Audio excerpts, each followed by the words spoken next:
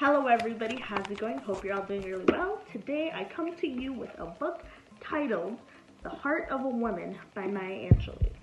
So, as you all know, I've had some previous videos where I was talking about how much I absolutely love Maya Angelou and how she's been such a big inspiration in my life. And so today is International Women's Day, March 8th, and I really thought that this would be the perfect book to review on this day. And so March is also March is also Women's History Month, and she is such a big part of the history. So, I mean, it just speaks for itself. I had to do this book. So this book is an autobiography, and it takes you into her life as all of her previous books.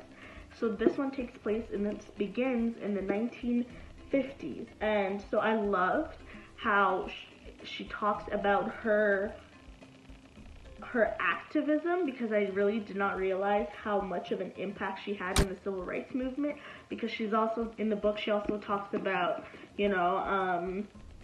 James Baldwin, Malcolm X, and yeah. So that's something that I really loved. And so another main topic that I loved about this book is how she talks about switching careers, and how, and this helped me realize that life is not, just because you choose one career does not necessarily mean that that's the career that you want to have for the rest of your life, and that's okay. And it's also okay for people who want to, just do one thing for the rest of their life. Nothing wrong with that.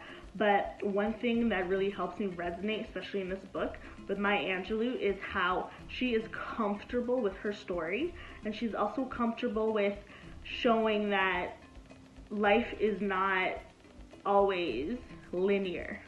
And I believe I've mentioned this in her previous book. She's very honest in this book. She really opens herself up, and in her opening up, it really helped me be more comfortable with who I am.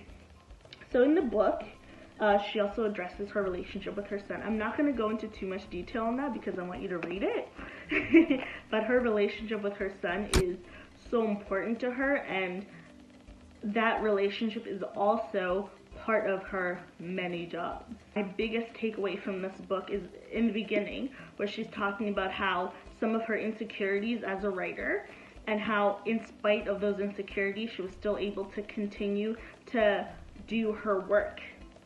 So me, I like writing, and there are times where I have stopped because I'm like, okay, you know what, I'm not that great anyways. Maybe the story that I have to share has already been told, so what's the point? So when I read this book, I thought, wait, even Maya Angelou also has, insecurities with her writing. Can you imagine, had she stopped writing, we would not have this book, we would not have all of her previous autobiographies.